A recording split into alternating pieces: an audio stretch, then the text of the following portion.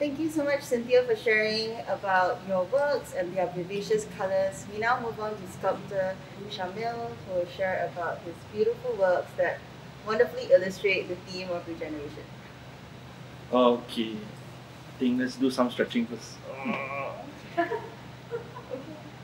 We've continuously recorded for more than an hour already. So I think all of us very sleepy. Yeah? So, okay, let's begin. Okay, my name is Syamil Dasuki. I'm sculptor lah. So early in 2000, the year 2000, I think in December of 2020 December, someone contacted me and Jie to do a art workshop for a beauty product, and the PR team, the PR company for that particular beauty product wants to do something called kitsugi. So we said yes, okay, we'll try something out, and then we workshop, and then we throw it to you and see whether you like it or not. So never heard of kitsugi before back then. And we researched about it. We tried out different materials. We used different kind of resin, lacquer, different kind of fillers, and we got a workshop experience out of that. And then that's how we started lah. We ran 2-3 workshops with that particular brand, and then after that, I got really interested in kitsugi. So kitsugi, as you would see on most workshops, are done with synthetic resins. So synthetic resins have accelerants, which mostly make it not food safe, but also makes it easier to work with. It cures within an hour or a day, and you can go on with the process once it's cured. But we have always been curious to try out the kintsugi that we see in Japan. It was COVID, so we can't go to Japan, and a lot of the workshops closed because they don't have tourists. And there were some options for online workshops, so we didn't go for it because we had no money. So we just looked at YouTube videos, and just purely through YouTube videos, like literally like hours and hours of just watching YouTube videos from different craftsmen, watching documentaries, reading up writings. We sort of like vicariously learned kintsugi, a traditional craft that is like hundreds of years old. It's very arrogant of us to assume that we could master a craft from just third-hand source materials. But here I am presenting to you artwork that I shamelessly call kitsugi inspired, despite never having actually met someone who actually practiced kitsugi.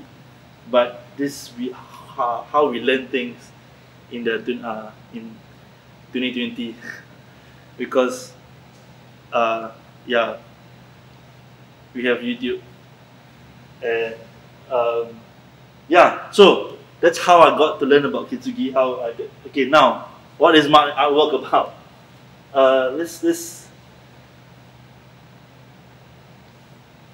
When we were making artworks with the kitsugi practice, we tried different kind of irushi. We tried epoxy and all that. We tried different kind of materials. We break bowls. I break like about 100 bowls now. I can break a bowl in half with just one hit. I call it bowl breaking kung fu. I've broken so many things, and I've glued back so many things. And then at the end of the day, I had a lot of things that I don't want. Things that are parts of the ceramic pieces that don't make a good for the first like doesn't like we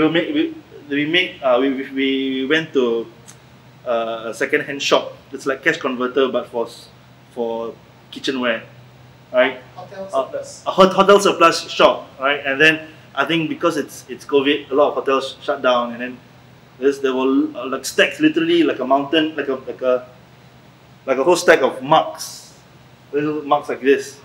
They were going like 50 cents a piece. We bought like a whole tray for like $5. And we broke them and we make artworks of them, mugs with multiple handles and multiple heights and all that. So whatever is left from there, right, are things that cannot make mugs anymore. They cannot add in. You know, they have been used up all the function.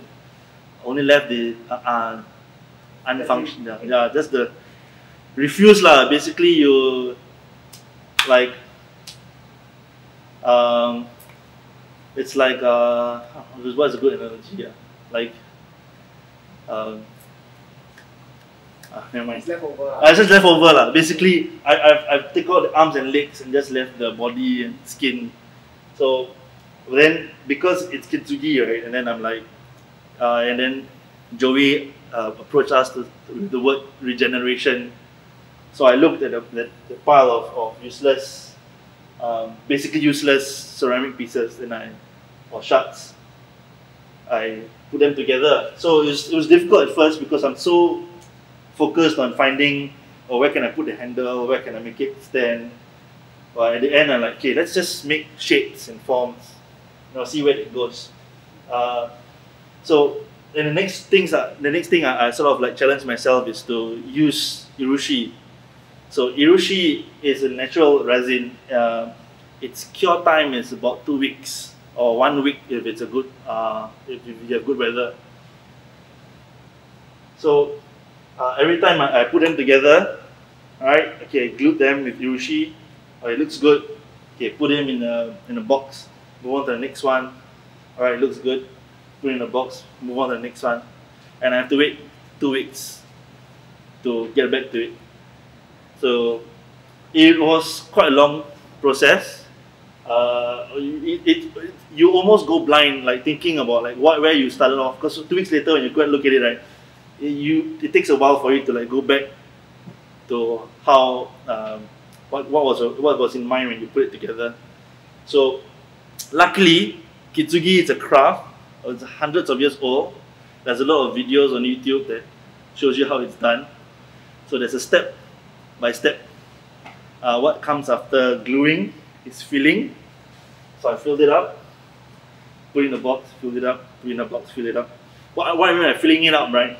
So all the glue seams that are glued at first, I want to make it flat, right? So I can have I don't see the seam, so I fill it up. So filling is another kind of like irushi formula. You mix irushi with clay and sawdust, and then next thing is I build the walls. So if you look at this cup, right, you see the ceramic parts, and then you see the gold parts. So the gold parts are all made of the resin. The resin takes so it's all built slowly, bit by bit, using the irushi. So the first step in building a wall or bridging a gap is you need to have reinforcement. So I use stainless steel mesh and stainless steel wires. So I sort of build, I feel like a builder building rebar in a concrete wall. Then I fill it up 2 to 3 millimeters at a time, because if I go any thicker, it will shrink and then it will break. So I do little layer by layer, and every layer it's about a week or 2. If I'm very, very lucky, I can do it in 3 days. If not, then I just have to wait for 2 weeks. So yeah, there's a lot of walls, there's a lot of waiting, a lot of filling. So this, I think this wall section right here is something that you will never see in traditional kintsugi. because in traditional kintsugi they don't break things and put it together. The things are already broken, so they just put it, and then there's no such thing as a big gap. You don't sculpt with kintsugi. Alright, so this is something that I'm not sure I'm the only one does, but this is all made of urushi. So technically, it's quite difficult because there's a big gap and stall. So I actually have to start on the lower third, slowly build up because the urushi sort of slacks down. Yeah, there's a lot of reinforcement. Imagine it's exactly how you would build a concrete wall. So you have like I use masking tape as the fence. Yeah. Then I use a stick to like poke the thing in. Then 2 weeks later I come back and build some more. So overall, like since in December when Joey approached me to do this work, to do this for an exhibition, I started, and then I only finished it like the day of when the exhibition opened. Yeah. Which is fun lah. You know, I like to live on the very edge. So when I first, okay, so the cups are made of urushi, but after torturing myself with the urushi, I decided to take a break, and I use epoxy for the plate. So this is not the plate. This used to be. So the story for the plates is that it's someone was selling Kraft cheese. I think he was like a distributor of Kraft cheese. So there was a promotion where if you buy like a few Kraft cheese, you get like a plate, like an Angry Birds plate. Yeah, sorry. I do this because this was how much Angry Birds plate I got from him. I think there was like 20 or 30 plates. It's all in the studio now. I think. Yeah. So at first, the plates. The idea for the plates was I want to combine plates, 3 plates together. So I used a grinder and cut, right? But my jig was flawed in the sense that the line I cut was at an angle. So when I put the 3 plates together, right, it was like a McDonald's arc. I think it's like this. Yeah, it was an arc, it wasn't flat. So I chucked them aside and basically throw them away because it's defective. Then no, this is the arc. I broke it out already. So this is the arc. So the arc, after I did this and I want to make something flat to put on the wall, right? I remember something. That's why I remember the arc. The arc wasn't flat, so I broke it up and I picked the flattest part of the plate, which is the rim. So I broke it some more, break it some more. The moment until it's flat enough, and then the next thing is I have to figure out what kind of shape, do they go about. So it's sort of like a random sketch drawing, drawing with shards of plates. So there was some open-ended jigsaw puzzle. Yeah, it was an open-ended jigsaw puzzle. So total, I broke about four plates, I think, for this, and I only managed to get these pieces that were good. The rest is still waiting for the next artwork. I think regeneration. I don't know. So like the cups, they are tertiary creation. That means they were meant to be Angry Birds plates, then meant to be a flat artwork, couldn't become flat artwork, and now they're this. So yeah, so for the cups, they were hotel cups, supposed to be multiple mark handle cups, and then they couldn't be that, and now they become this. So they are also tertiary, sort of like used. And why, the thing about Kintsugi is that I think it's the first thing that people always say when they talk about Kintsugi is that Kintsugi is about finding beauty in broken things, or finding the beauty in like wabi-sabi, which is the philosophy of beauty in imperfection, right? Yeah. I there is beauty in the imperfection here also.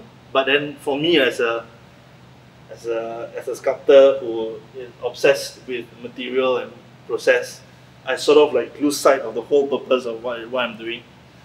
Like the whole purpose of making art is to like tell stories and have a very palatable, like very easy little words like beauty in imperfection and like you know, you find beauty in yourself.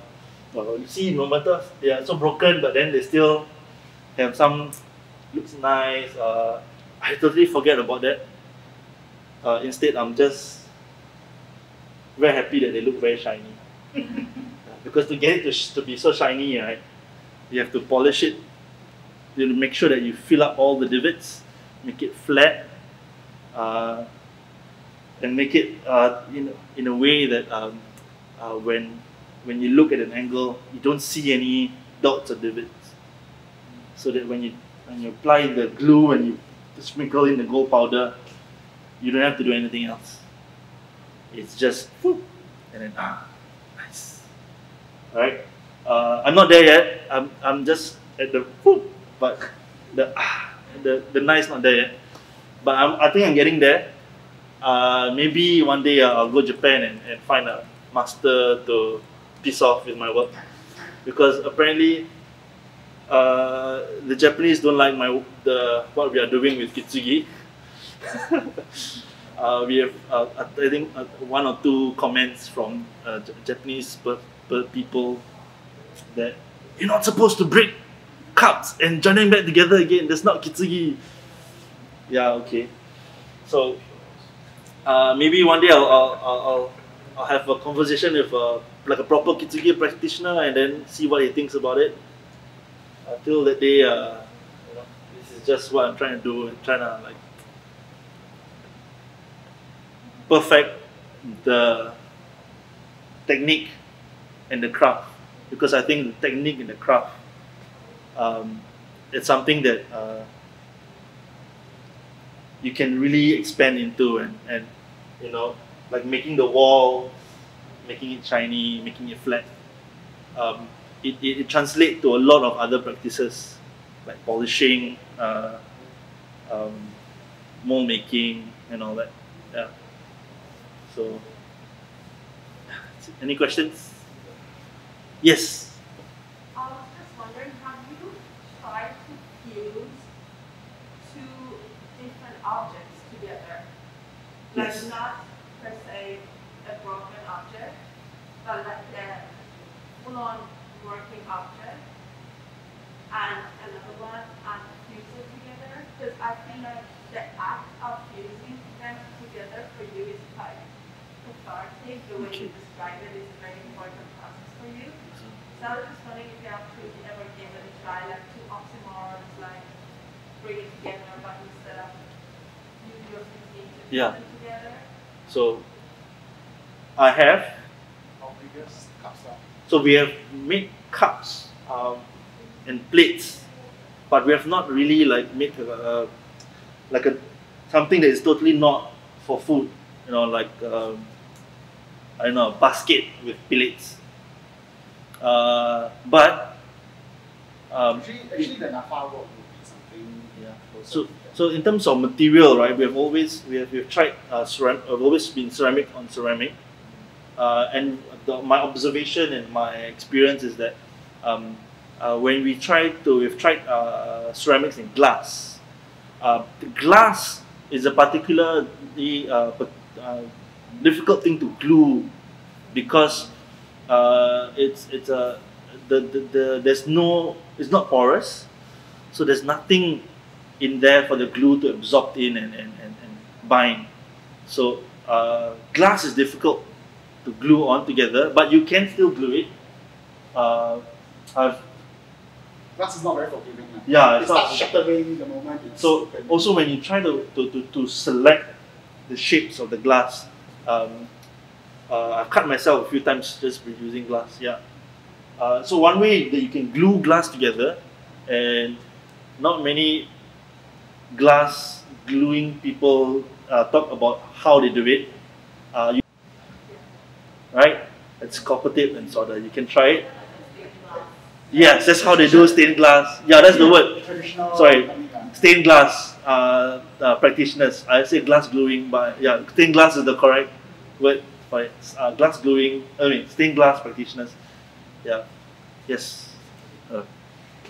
So yeah. I think I made an observation. I think you shape toward and your work. You feel like non-functioning object in finance. And that's observation. Oh, your observation is that both Shane's objects and my objects are useless. Non-functioning. Non-functioning. Okay. Its value is not in its it's not in use or function. It just looks nice. Yeah, I got Yeah. one. Okay. I have one question because I am interested in how you're not filling the gap.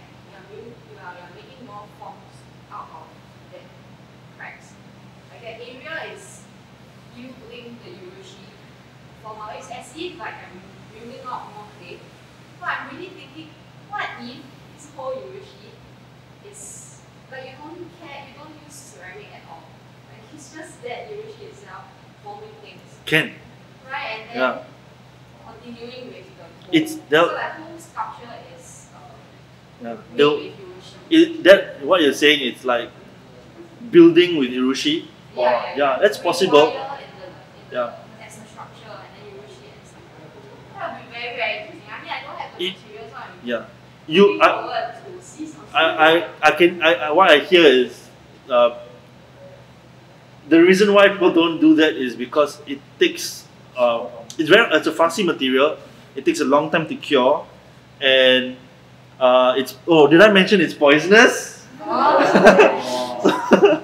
So fun story. There's two materials me and Yang Che work with regards to Kitsugi, which is resin and urushi. So resin, the longer you're exposed to your resin, you don't get a reaction straight away. But the more you use it, right, you get the word is called sensitization, whereas your body develops an immune response to it. So after 6 months of working with it, Yang Che started getting rashes all over his arms and back. For me, I just get like a sunburn rash on my lips and my nose. But you didn't put mask on? It absorbs through your skin. Yeah. So yeah, it's up to the skin. Yeah, so if when you get sensitized to epoxy resin, it's over time. So after a month or 2 months or 3 months of like heavy use, then you'll get a reaction. Urushi, on the other hand, you'll get a reaction straight away. So contact dermatitis as well. So we always wash our hands very thoroughly and do like this kind of check. You know, because you know when you work with paint, whatever, right, sometimes you get like a here, and you don't know that it's there until someone pointed it out. Yeah, I've got it. If I get a small dot there, right, I'll get rash in the morning. Yeah. But if it's a small dot lah, but that's my reaction. My reaction is just a bit on my lip and my nose. Yang Che on the hand will get like a really bad rash on the arm. Face, and the face. Yeah. That's So that's why I'm more brave to work with Rushi than Yang Che because my payment is just a little bit of rash. Yeah, my lip will break. Yeah. Yes. I think the fundamental criteria for this method of mending, right, is especially for cylindrical vessel, is that it will be smooth as if it was never broken, right? The finish.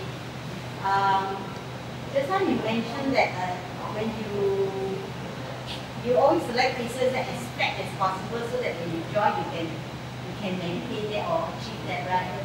I was thinking, I think I spoke to you before about this. Would you consider using this method of mending to join pieces of different shapes, whether it's Belgian or not, so that you can create free-form sculpture? I want to try that in the future. I know this method, Japanese thing is they are very precision oriented, they're very fixed in this thing. They're very strict about this method of mending. I think as an artist, if we could use that method to create something different, to break away from Yeah. I think that's what I'm doing here. I'm breaking away because from. I'm quite a rebel myself. I like to break away from confusion. But Sorry, no knots. it's like, but No knots, yeah.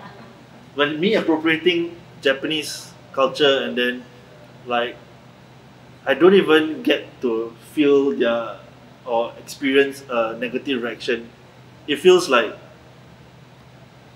I'm hiding because it's like you do something bad but your mom doesn't know about it.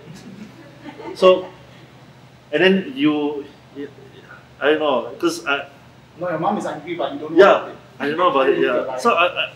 So unless you know whether I don't feel like I'm a rebel because I don't hear people saying why you're doing something is wrong. You're just being creative. Yeah.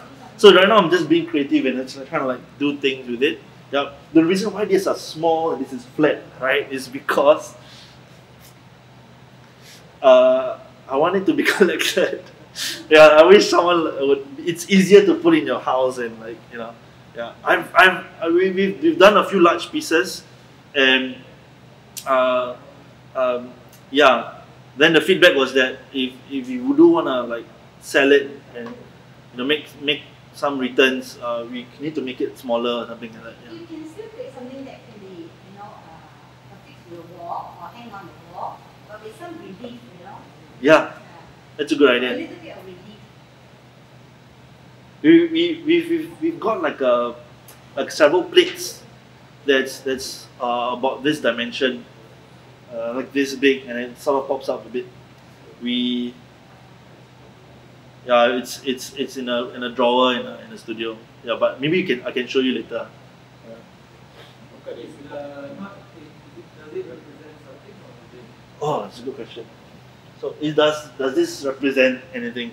I think when I was doing like the freeform, what puzzle would you call it? Like a freeform puzzle, right? The shape sort of like it emerged out of itself from the 4 pieces of plates that I broke, and selecting the only useful, like the only parts that I could actually, the criteria that governed the shape was that it needs to be flat, and then I need to have it come back around to itself.